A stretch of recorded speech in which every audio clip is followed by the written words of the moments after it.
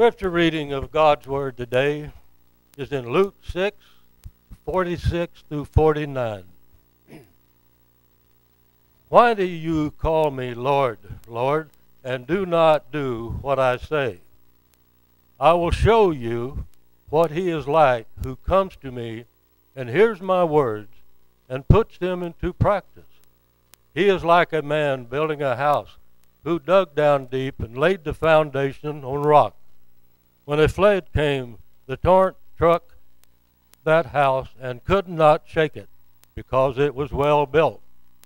But the one who hears my words and does not put them into practice is like a man who builds a house on the ground without a foundation. The moment the torrent struck that house, it collapsed, and its destruction was complete.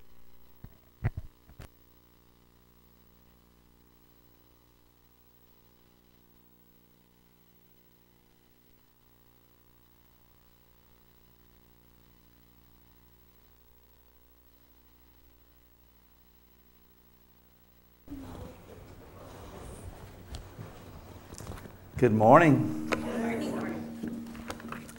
It's good to be back. Thank you for missing us. That makes us feel very special. Let's start with prayer. Father, we do thank you so much for all the blessings that you've given us. Lord, we thank you for this beautiful weather, this beautiful place we live, the freedoms that we have. Lord, we just thank you for all the good things, even in a fallen world. And Lord, help us to build our lives wisely on the foundation of Jesus Christ, to boldly go out and tell others through the power of the Spirit of the love that we have in Christ Jesus, the eternal home that is being prepared for us, the peace that we have that surpasses all understanding, the joy that we have with one another. And Lord, may we be here to strengthen one another. May we be here to comfort each other. And we just thank you for this family that you have given us. We thank you and praise you in the name of Jesus. Amen. So I guess I don't need to dismiss children's church. They've gone. Isn't it nice to hear the laughter and stuff? But Barry wouldn't trade with me, and mine was getting kind of rough. Yours was a blessing. I don't know what mine weighs. I think she's doubled in weight when we were gone, because she just seemed so much bigger. Sherry, when we saw her last night, well, we expected to come in and, Nana, or Pop, and she just walked right by us. Like that, she was just like that, and then walked, and then she wanted to show us stuff, but she didn't say nothing. And then Sherry's like, "Oh, she's grown up while we're gone." And Michaela's like, "She hasn't changed any." Her expressions have, and she's just bigger. It's just amazing what you think anyway. And Isaac is twice as big, it seems like. So we were blessed to get to go. It was a wonderful time, especially to go see all of the military establishments and the history and everything there. And I told John, and that's true to anybody who has served and is serving, thank you so much. And I can't hardly say it without getting choked up. Thank you. So anyway, I entitled this message, Solid Foundation for Life. Polly took the cat out of the bag last week and said that she had read the sermon already, because I sent it to her to give her some ideas and stuff. But I'm old, I forget. Oh, okay. But she's already forgot about it because she's old. And I have to say this, I've already told her this, her difference in her confidence level up here drawing on the Spirit was amazing. And she may not have spent a massive amount of time, but that's okay. The points she said came from her heart. They were deep and meaningful, and thank you for doing that. Solid foundation for life. And we're going to talk a little bit more about the scripture that we read in Luke 6:46 to 49. If you're studying in Corinthians, you know that Paul writes about the foundation. The only foundation is Jesus Christ. You can build upon it, in different ways and everything by the powers of the Spirit that are upon you, and you need to know what your gifts are, as Paul said, and use them. Don't waste your life. Use them wisely. Jesus died so that he could send the Spirit back so that we could do greater works than he did when he was here. And I told you to read that verse and read that chapter and contemplate on that. When we flew out for Hawaii, I heard somebody talking about don't fly Southwest. And I had no idea what they're talking about. Maybe some of you know and some of you don't know, and I'll get to that in a little bit. I didn't think anything about it. I figured they just had a bad experience. But tragedy happened on Southwest about a week ago. And Sherry had me pray for our flight before we left. And I'm like, well, I'll pray for safe time and stuff. She said, no. Pray for the fact that we get a row by ourselves. And I was like, okay, I can do that. But I want to thank God for all the blessings and everything first. But then I want to say, Daddy, you know, you can really bless us further by having a safe trip out there. Because it's a long trip. And she has some medicine for her restless legs, and I do too. It's tough flying, being cramped up. And we went to get that medicine. They had closed like 15 minutes earlier, so we didn't have the medicine to go. So I pray, you know, Daddy, please. We get to the airport and get on our first flight, and we got a row by ourselves. Yes, thank you, Father. Thank you for these blessings. And we made sure that we thanked Him for that. On the plane from San Francisco to Hawaii, we were surprised again. We had an exit row. Anybody ever had an exit row? I mean, you can stretch your legs all the way out on an exit row, and you're looking around at all these other people saying, look what I've got. But it made me think, look what I do have. Look at the blessings that are from the Father through the Son to us. And that we would be called children of God. And that He would bless us by providing His Spirit to reside inside of us. And I thought, grace, grace, God's grace. How great it is and everything. So we simply rested on that row and rested in God's grace, saying, oh, this is nice. Now, there were some problems with it. We had a person sitting beside of us then. No big deal. But we didn't have a row to ourselves. And those chairs don't recline back, if you know that, on the emergency row. So you have to sacrifice there a little bit. But then you look at the leg room and you're like, this is great. This is wonderful. And we think about our duty for being on that row, for what's been given to us. As Peter Parker's, let's see, would it be his, not his, I'm drawing a blank. What's the opposite of aunt? Uncle. There we go. As Peter Parker's uncle said to him, with great power comes great responsibility. It's not a Bible verse, but it's got some truth there to it. Because, see, we've been given the power of God to be His witnesses, to proclaim the gospel message, to carry out the Great Commission, to train up disciples and spread the gospel message, to tell them of the love of God through Jesus Christ. Well, we had a responsibility on that row. We're supposed to help people if it was needed that there was an emergency or anything. And you always think that's never going to happen to me. So you tune out what the stewardess or steward or flight attendant, whatever you want to say, says, don't you? As soon as they start their speech, you immediately go into no zone. I've seen that sometimes here, trust me. And I understand that. I've been on the other side as well. But we immediately think, this isn't going to happen to me. It's not going to happen today. I've got all the time in the world. But do we? Do we know, were we there when God planted the stars in the sky? And do we know that His plans and the day that Christ will come back? We have no clue. But we have been given great power and great responsibility. We have a job to do. We are ambassadors living in a foreign land, carrying out a mission of telling others of Jesus Christ. But I looked around and no one was paying any attention. They were zoned off in their books or their media or already asleep or whatever. And the safety message was going on while nobody had a care in the world. And I thought, isn't that this world today? As in the days of Noah, we were eating and drinking and being merry. But Jesus will come in the twinkling of an eye, whether you're ready or not. Whether you accomplish the things that He set forth for you to do or not. Whether you die or you're changed, transformed. We have but one life to live. And I'm thinking about all this and still not paying attention to what she's having to say. But she's telling me the things that will help save my life, but not only save my life, but save others. So I should be paying her attention. And what is she thinking? She's up there going on thinking, nobody's listening to me. Why am I doing this? Except that I've got a job that I have been given, a responsibility to tell these people, because there may come an incident where they need to know this training. And if you know what happened on the Southwest flight, that's exactly what happened. We had our first U.S. casualty in an airline flight in I don't know how many years. Where a woman, a mother, got on a plane to go from here to there, and one of the engines had a problem, blew out the window of the plane at 30,000 feet. She was sucked into the window and it killed her. We do not have a clue when our time is up. We are given so many opportunities every day to tell others about Jesus Christ. And not only do we have those opportunities, but it is what Jesus called us to do. Paulie said it, Jesus began His works, and then He left them for us to continue as His hands and feet. And then He empowered us to get that job done. What a glorious, glorious opportunity that we have.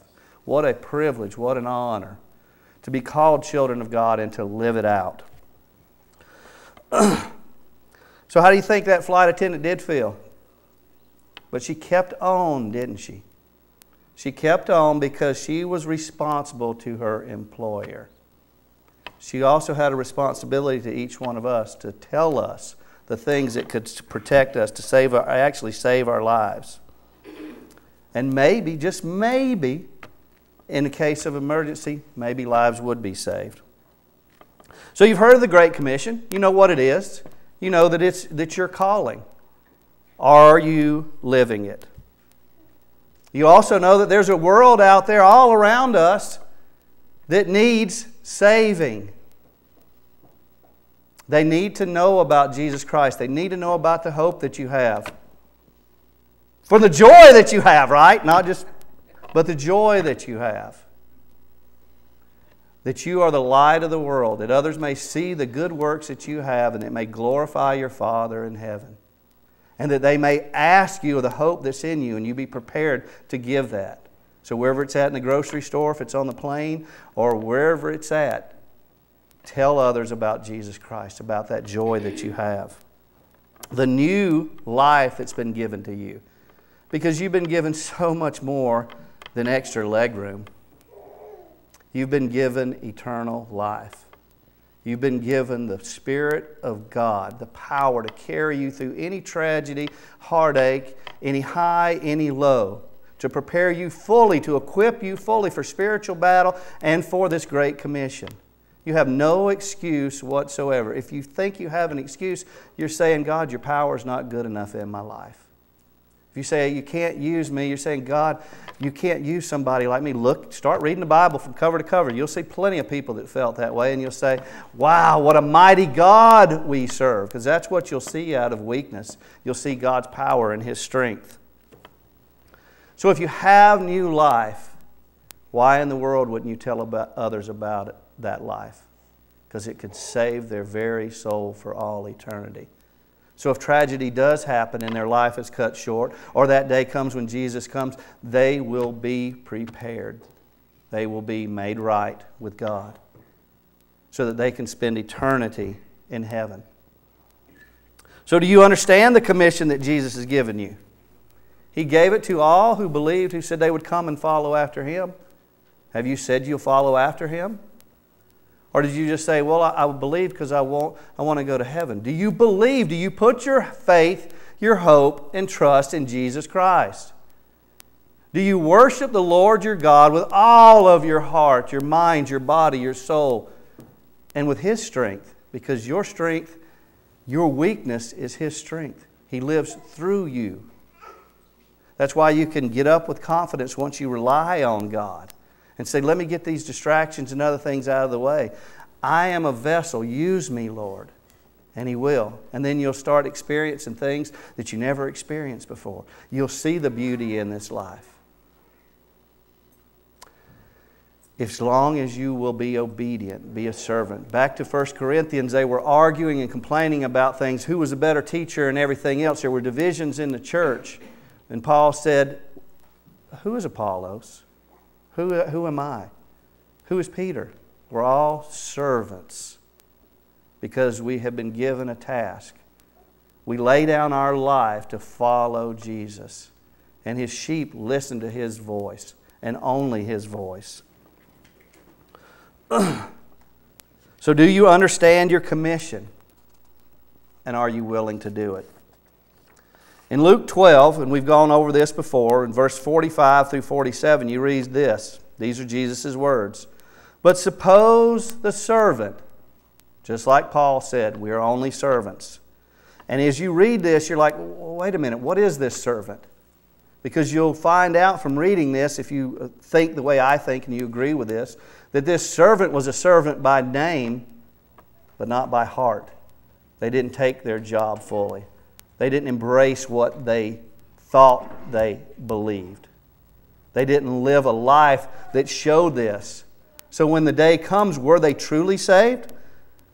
But suppose the servant says to himself, my master is taking a long time in coming. Can't happen today. No crisis is going to happen today. Lord's not going to come back today.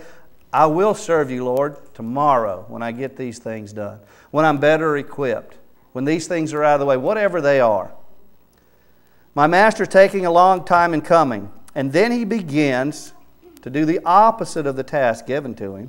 He begins to beat the other servants, both men and women, and to eat and drink and get drunk. I don't get drunk. I know that. I hope that. But the thing is what are you consumed by? Scripture tells you not to get drunk with wine, but to get drunk off the Spirit. Not to be intoxicated by the things of this world, but to literally be intoxicated by the Spirit of God, where He's controlling you, directing you, where you're filled with it. You can't even determine what you're going to do because you're high on Jesus. Amen. Of all things. Verse 46, the master, Jesus, of that servant, don't put your name in this one because you'll find out that this one's false. This is the false flight attendant or the false servant. Will come on a day when he does not expect him, and at an hour he is not aware, and he will cut him to pieces. Don't be that guy. Don't be that guy who thought he was a servant but did not do the work. Who built his house on a false, sandy foundation. And he will assign him a place with the unbelievers. That's where you know that servant wasn't what he said he was. He worked right beside the other servants. He was your neighbor, your friend, your fellow co-worker, your fellow person at church. Who said, I believe, and we can recognize them by their fruits. We can look at that, and we're not here to judge by any means. But your life shows your belief. It does in things of this world, and it especially does in your faith. Because if you really believe this, then you'll know the task that's set before you. You'll know that you have a responsibility. Your love will show. Your acts will show. And as you grow and mature, you'll start drinking more and more and more of the Holy Spirit to where you become intoxicated and high on Jesus. Verse 47.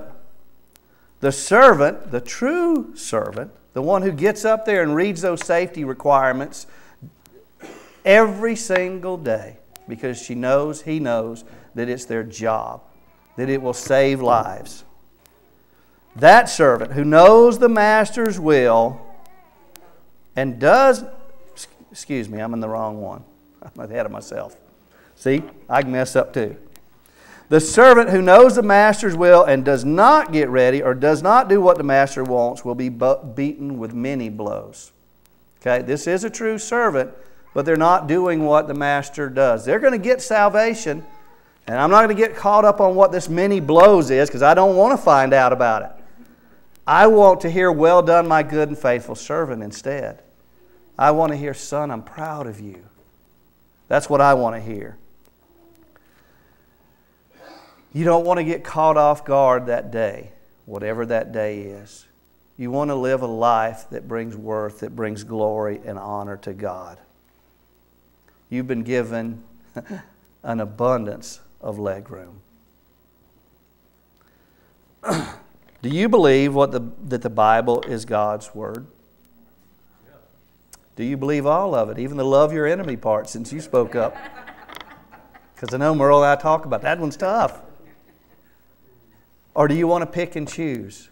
Because see, this is all God's Word, all written for your instruction, a love letter from your Father in heaven, written in red, not the red words in here, but Jesus' blood.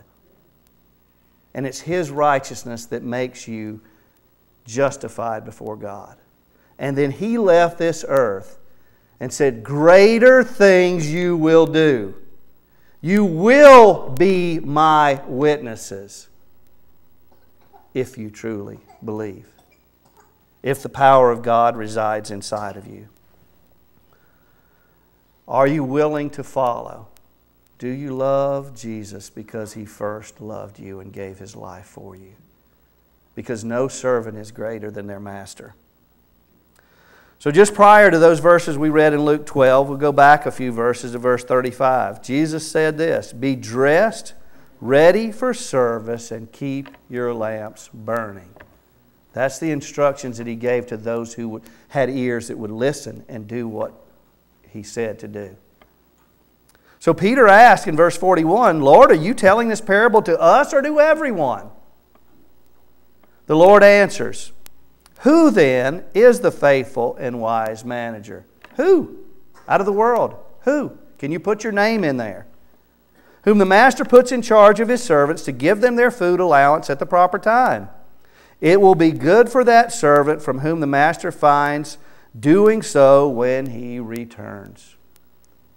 Truly I tell you, here's the promise on top of that, and then you'll see the promises all throughout Scripture. If you do this, you will also get this, because your Father loves to give good gifts to His children, so much more than you like to give good gifts to your children if you're a good parent. And if you know, you give your child the world. So what does God, your Father in heaven, want to give you for all eternity? Truly I tell you, He will put him in charge of all his possessions. So you don't have to worry about that but suppose that follows if that's you. You're not but suppose that servant who says to himself, my master's taking a long time coming, so I'm going to do other than what Jesus Christ died for and called me to do, so that I would continue His works of righteousness on this earth. That I would give that safety message to everyone that I encounter that will save their life for all eternity. Did I pay attention to the flight attendant's safety message? No. Should I? Yeah, because we don't know what will happen. And I'd been given a responsibility and rewarded for that, that if tragedy does occur, which we know tragedy will occur, we know that anybody who does not know Jesus Christ personally as their Lord and Savior will spend all eternity apart from God. We don't even need to describe the place. They're just going to spend eternity apart from God, who wants to be their Father so much that He would send His only Son to die for them. That should be motivation enough. That's what Paul starts out 1 Corinthians with. And he could have stopped right there writing the whole letter if they would have just said, "What, you're right. What are we doing? Why are we fussing? Why are we arguing? Why do we care who's teaching us what? All that matters is Jesus Christ, Him crucified. And we've got to take up our cross and follow after Him and spread the gospel message, this message of foolishness, because the ones that find it foolish are the ones that are perishing. But the ones who find this message wise, who have accepted it, it is the power of God saving their very souls. And that's what we're supposed to proclaim. Jesus came to give sight to the blind, to restore hearing back to the deaf. Jesus healed me of my spiritual blindness and my spiritual deafness. And if you're a believer, He healed you. Why? So that you could present the light to the world. That you could be that lamp burning brightly to bring glory and honor to Him. Early in chapter 12 of Luke, Jesus spoke these words to me many times when I've read it, and every time I read it, I get it differently. And starting in verse 16 of Luke 12, and He told Alan this parable. The ground of a certain rich man yielded an abundant harvest. He thought to himself, what shall I do? I have no place to store all my crops. I have all this leg room. I have this freedom. I have all of these things that's given in Christ. I live in the richest nation on earth, and I am not persecuted for my faith. Not in the least. What do I do with all of these riches? Then he said, this is what I'll do. I will tear down my barns and build bigger ones. Wow. Isn't that what I do all the time? That's why I read it. And he told Alan this parable. And there I will store my surplus grain. And I shall say to myself, you have plenty of grain laid up for many years. Take life easy.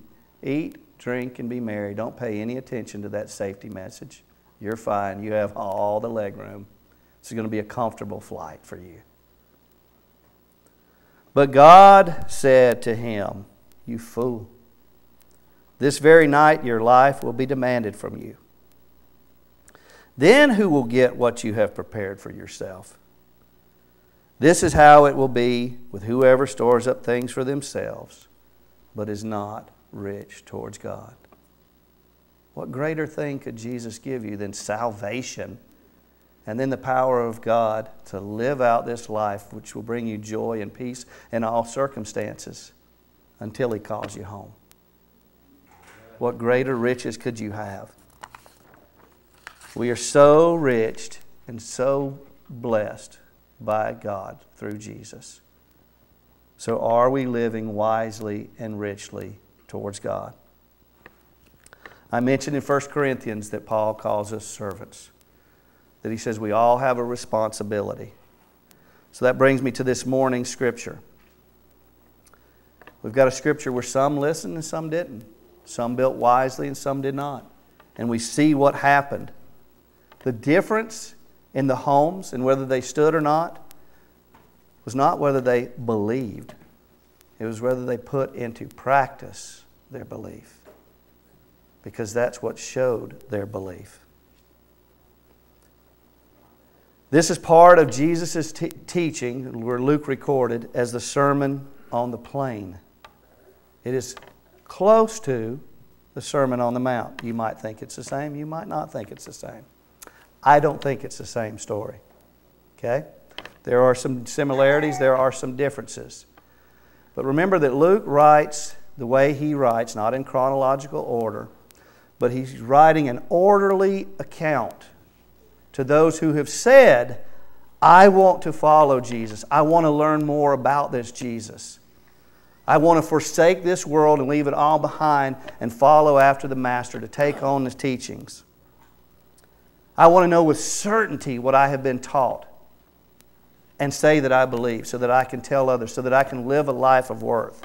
So let's go back to Luke 1 before we go to our scripture from this morning. In Luke 1, verse 1, it says, many have undertaken to draw up an account of the things that have been fulfilled among us.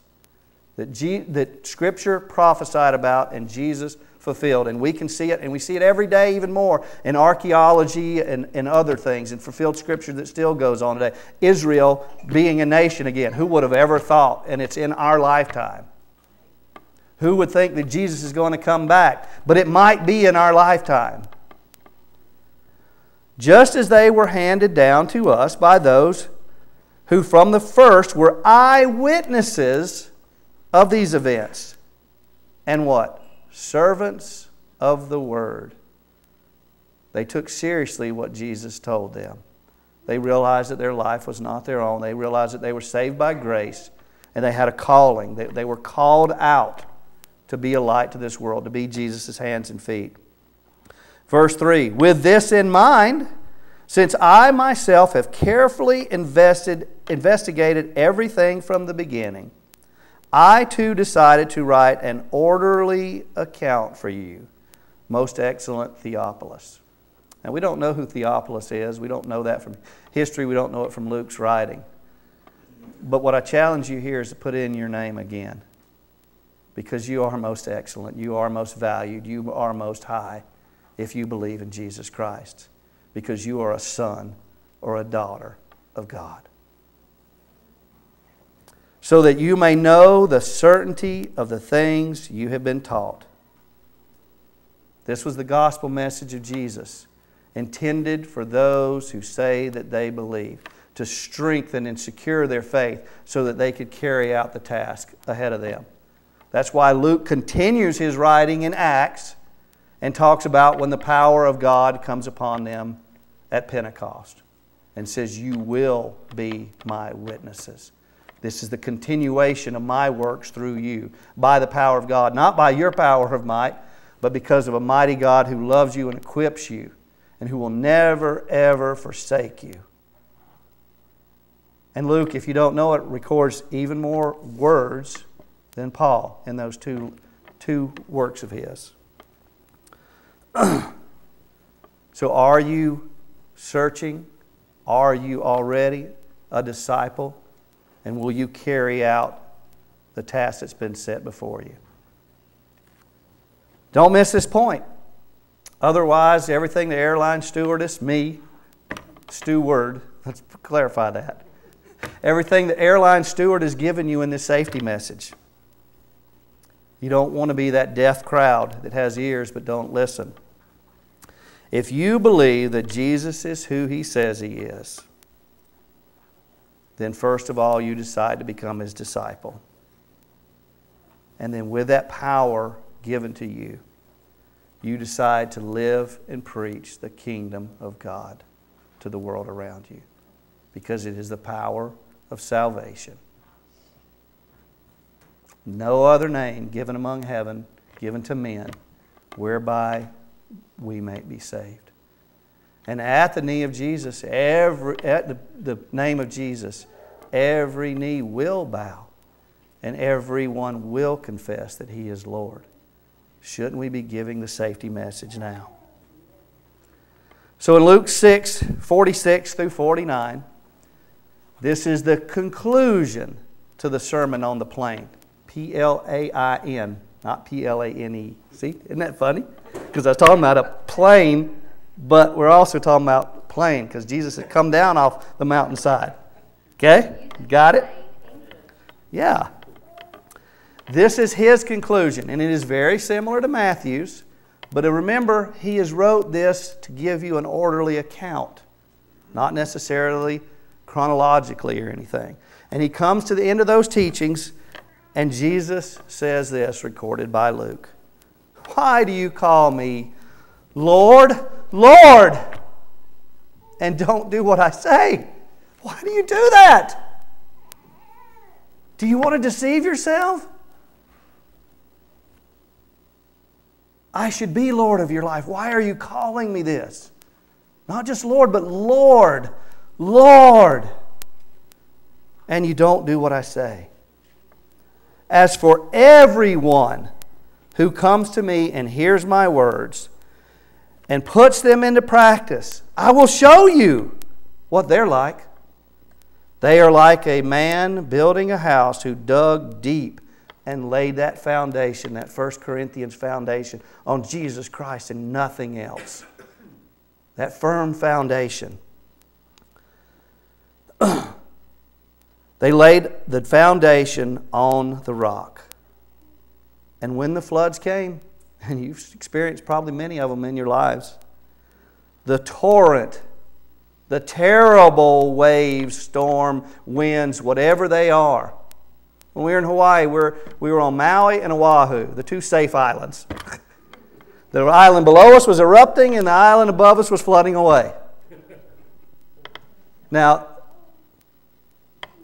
I don't know, but Sherry and I had a firm foundation, and I thought about that like I said. What about all the other people that don't in this world? That don't know when the eruption's going to happen or the flood's going to come, or even the engine's going to blow and take out a window in the plane. We see tragedies in our life all the time. We heard about one this morning where the woman fell in the well. Did we, when we had the opportunity, tell them about Jesus? About the hope that we have, the joy and the peace that we have. When the torrent struck that house, it could not shake it. Why? Because it was well built. It had a secure foundation. But, complete opposite, and there are only two types again, not 3 or 4 or 5, 2. But the one who hears my words, same thing, let's see. As for everyone comes to me and hears my words, is verse 47. The one who hears my words, verse 49. But here's the difference. And does not put them into practice. That little not in there. Is like a man who built a house, because you're still building whether you think you are. You're storing up treasures. In heaven? No, yeah, heaven. Or on earth. Where are you building those treasures up? Because you can't serve both God and the devil or money or things, however you want to put it. You serve one or the other. You're building one house or the other. That when destruction comes, will be destroyed or will stand firm. There's your two options. The one who hears my words and does not put them into practice is like this. A man who built a house on ground without a foundation. And your bulletin shows you some examples of that. The moment the torrent struck that house, it collapsed. And not only that, and its destruction was complete. There was no hope, nothing else. There's no second chances for a do-over in this life. You have one life. And if you truly believe, you're bought by the blood of Jesus Christ to be a servant of all. Because why should you be any greater than your master, who gave up His throne in heaven to come and die for you? To teach you all of these words, not part of them, but all of them. And to equip you with the power so that you could live that life. So Jesus is crying out and saying, why do you call me, Lord, Lord? Are you building your foundation firmly? Or do you say you believe, but your actions show something different? Please listen up while you still have time. While you have time to truly believe. And that's all it takes to truly believe. That's all I have to do is put my faith and hope in Jesus Christ. And nothing else. Are you His disciple? Because many proclaim that they are His disciples. Many say, but Lord, Lord, we did many mighty works in your name. Even cast out demons. But He has to say to those who don't believe, I begged you, I pleaded with you, I wrote it down, I died for it. Don't be hearers of the word only, but be doers. There are two types of individuals, two types of home, only one foundation, Jesus Christ. And whether your life is built on that or not. What kind of home are you building for all eternity? Father in heaven, we thank you so much for all that you've done. I thank you for each one that's here. I thank you for this family that you have brought together by the power of your Spirit. May we spur one another, as Scripture say, to meet together regularly, to prepare ourselves to live out this new life, this new hope that you've given us in Jesus Christ. That we gladly cannot contain ourselves, that we don't want the rocks to cry out, that we want to cry out for you instead. And say, listen up. This world needs Jesus. Let me tell you about Him. I thank you for this church. I thank you for the Spirit that ties us together. I thank you that we have a home, a secure foundation in Jesus Christ. We just praise your name today, Father. And we pray this in Jesus' name. Amen.